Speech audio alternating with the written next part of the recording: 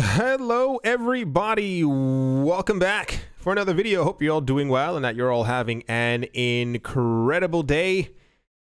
The unthinkable has happened. Bitcoin has skyrocketed, and this has all happened within the last hour.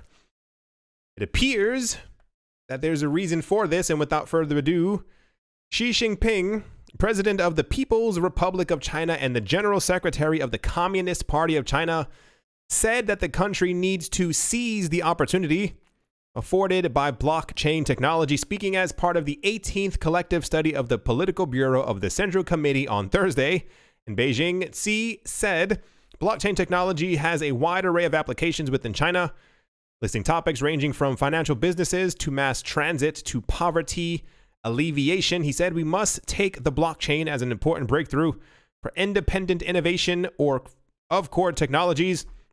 We must clarify the main direction, increase investment, focus on a number of key core technologies, and accelerate the development of blockchain technology and industrial innovation. The Chinese president's statement on blockchain are believed to be his first in-depth remarks on the technology.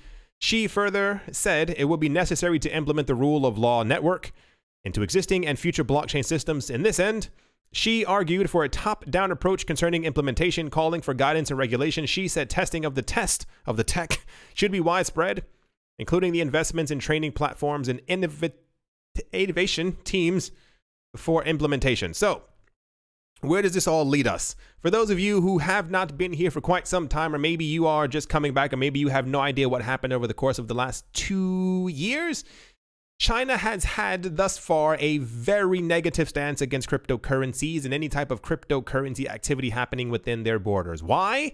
It is widely believed because we know on one side that China likes to have direct control of everything that happens within their country. It's just kind of how things are. Take it for what it is. The interesting part is that over the last couple of months, it's been since around the middle of 2018, we've seen a bit of an opening of China as far as it comes to blockchain technology. They banned it in 2017, and apparently at some point let people know that what they had said before was not actually true. So this appears to maybe be the largest catalyst that we could have possibly expected for a very long time within the cryptocurrency space. We were just discussing cryptocurrencies and Bitcoin within China. For those of you who were not here the last episode, let me remind you, or let me tell you for the first time, the pool concentration, the mining pools of Bitcoin within China are 81% of the entire percentage of Bitcoin mining around the world. China knows and has known for quite a long amount of time that they were in control of Bitcoin and other cryptocurrency mining, but now I assume this is going to be upticked. Why do I say that? Because we had a lot of information sometime last year that apparently mining was not illegal within China. You simply had to go to the proper governmental website agency and talk to them and tell them exactly what you were doing, and they would, I guess, regulate hence from there.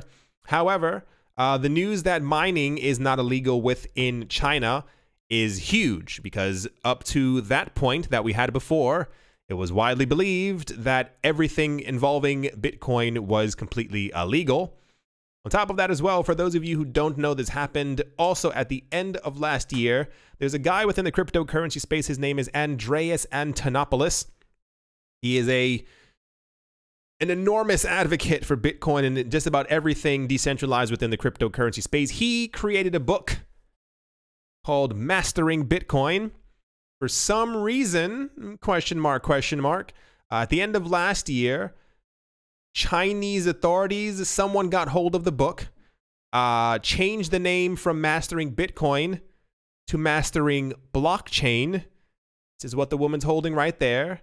And this was also released by the Chinese official TV channel, meaning that the government also knew about this. For those of you who don't know, once again, anything that happens within China, the government must know about. So everyone was kind of scratching their heads because crypto's banned, crypto's illegal. You can't do mining, at least at this point. And then for some reason, They had, oh yeah, I think this went on for hours as well. I don't know if it says it's somewhere around here. I remember the news when we were talking about it. It was very confusing because I think it was like a day-long thing where they were just constantly talking about the benefits of blockchain and how everyone should use blockchain. I don't think they have it somewhere around here. Pop, pop, pop, pop. No, they don't have it. Remember the thing that we had last year? It was somewhere around this time as well where the Chinese government had released a PDF that was pretty much it was really weird. It had like images of people getting married and like the guy on one knee handing his soon-to-be wife Bitcoin and her smiling as she saw the Bitcoin. Like it was an actual Bitcoin. It wasn't like a random coin. It had the B on it.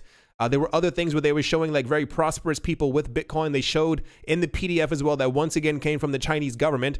It showed the price movements of Bitcoin over the last couple of years, that it had hit 20,000 and could it potentially hit even higher in the next couple of years, which once again also surprised people because this was the same exact country that had talked about banning it before and how much they didn't like it and how it needed to be eradicated.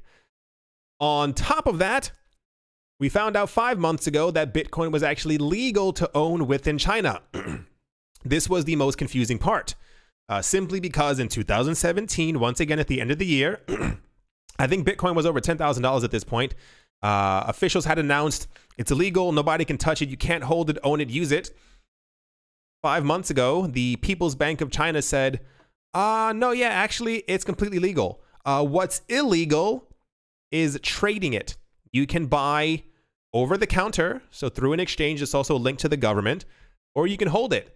You can't use it to buy things. However, as an investment piece, it's definitely possible. There was also the court case that happened within China around the same exact time where someone was suing someone else for their Bitcoin. They said that it had been stolen from them.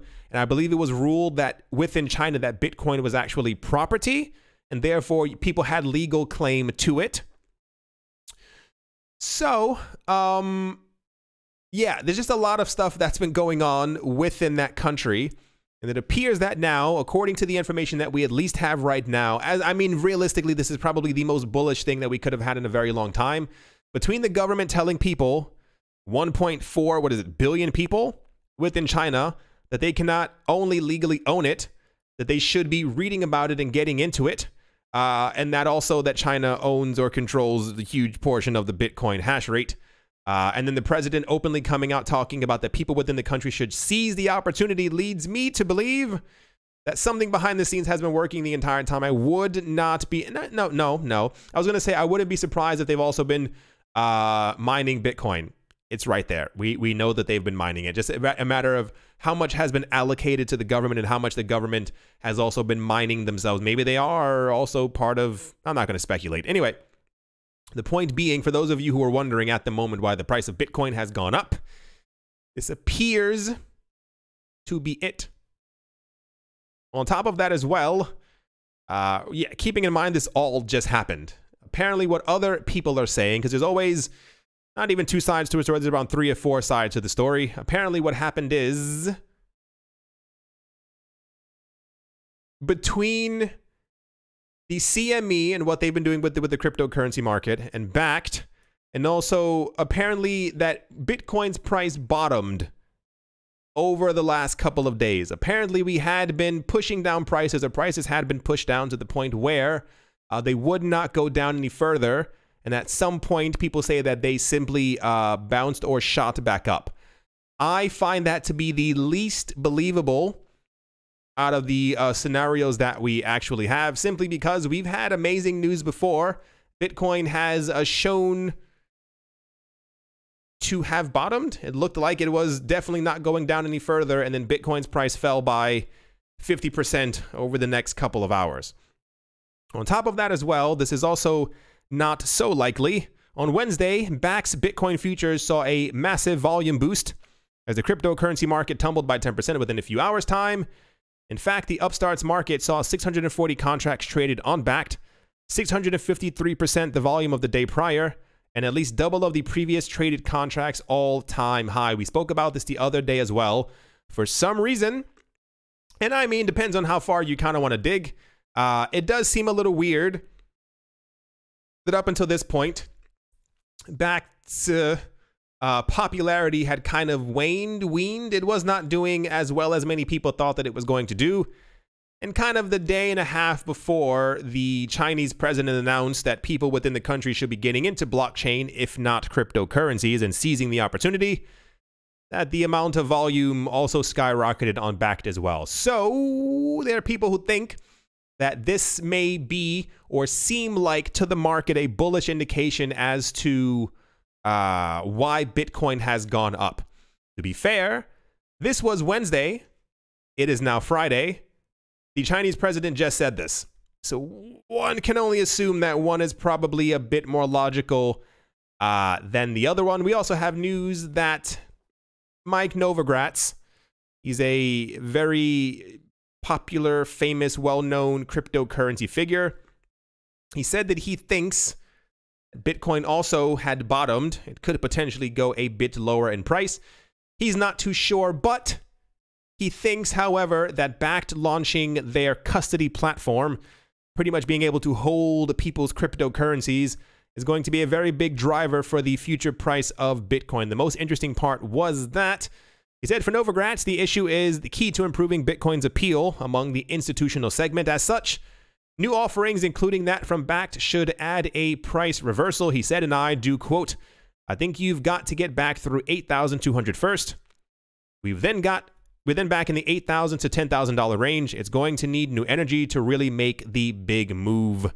A couple of months ago, we had information from the people from Bakkt, the New York Stock Exchange, that they were going to be launching their custody service. It was only for very rich people. Whoa, I didn't even see that. Bakkt's warm and cold wallets are covered by $125 million insurance policy. My word. The point being, in the very beginning, they only allowed the richest of the rich to store their cryptocurrencies with them. And Bakkt announced a couple of days ago that apparently it's now open to the masses. So this could also be an indication as to why prices have moved up. I'm still going to make my bet on the fact that the leader of China told, I mean, if you don't know how China works, please Google it. It's very interesting. Essentially told 1.4 billion people, it's okay, go for it. This could, in fact, lead us into another surge. I think as more people actually get this news, as this just took place, lead into another surge that could hopefully bring us over 10,000.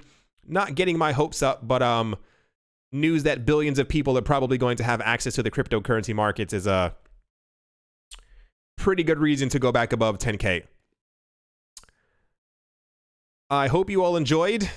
The markets are clearly going up. If you're not looking at the screen right now, Bitcoin is up by 14%, Ether is up by 10%, XRP is up by 7%.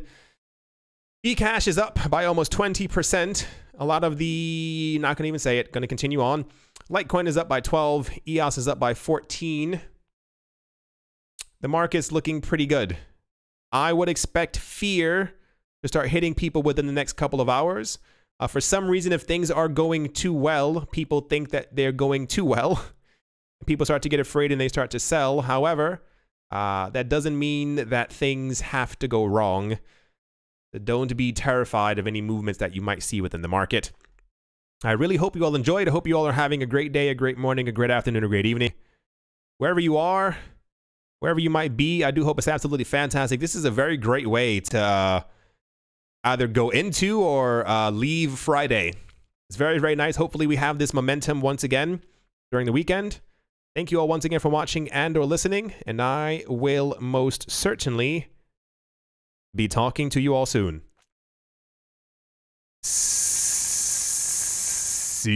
you.